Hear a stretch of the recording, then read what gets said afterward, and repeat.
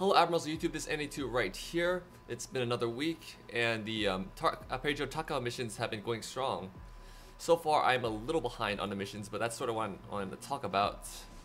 Yeah, I'm still stuck on the stage 2.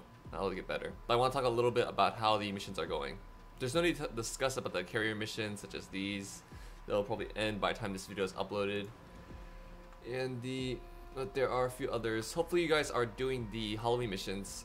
Let's get into the discussion mode. What I want to talk about. I'll talk about the ARP Takao. As you saw in the missions for the ARP Takao, you would have to complete a certain amount of base XP while using a tier 6 or higher ship. It can be used in random, co-op, ranked, team battle, anything. But that's sort of the thing about this.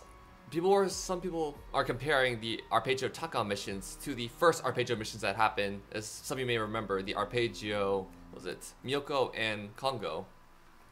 Now there are a lot of complaints about how hard those missions were, as you can only obtain them in any, player versus player battles. That means no ranked battles, which is probably the most ideal time to use them, because you're using upper tier ships at that point, and it might be better. You'll probably do a lot better with earning on that. Otherwise, you do separately ranked season and earning the Arpeggio missions at the same time, which would be way more difficult. So I'm sort of comparing these two, and I think the Arpeggio Takao is much easier to earn than the Arpeggio Kongou and Myoko back in the day. The Arpeggio Takao missions are more universal. You're earning base XP for any upper tier 6 ship. But for the Arpeggio Kongou and Kongou and Myoko, you have to use any tier 5 or higher ship, but you have to complete a specific task, not just earn base XP, which you can do in any battle. Do a specific task. So for the Kongou, you have to kill off 3 enemy cruisers, shoot down over a dozen planes, and then do a certain amount of damage, all in that order, which should be a little bit more difficult unless you are getting good. But that means you have to do them in that specific order. You can't just skip and do you can't just skip and do one first and the other second, or do them simultaneously. But Takao is universal.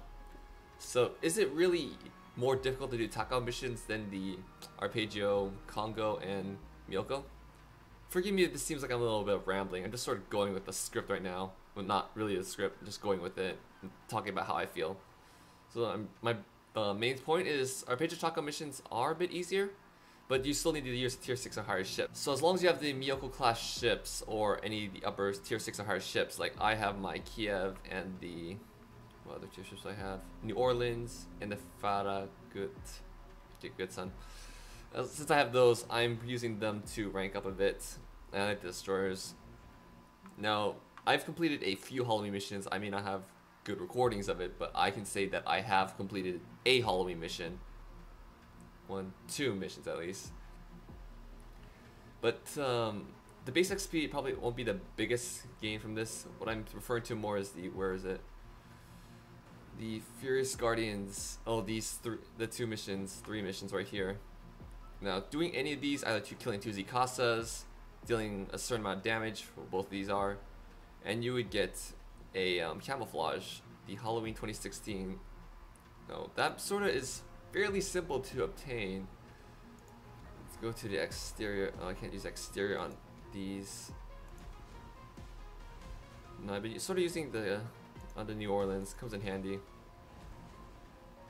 There we go. Now this sort of does come in handy, as what you can do is for ranked battle, use your Halloween camouflage on the, say, my New Orleans, and then after you happen to maybe lose a battle or in between battles, you can just use one of your Halloween ships, complete a mission, and then you get already restocked on the camouflages. So that's sort of a good thing. Then you just continually cycle through them without having to worry about running out, as long as these Halloween missions are active for the next few days. That's sort of a plan.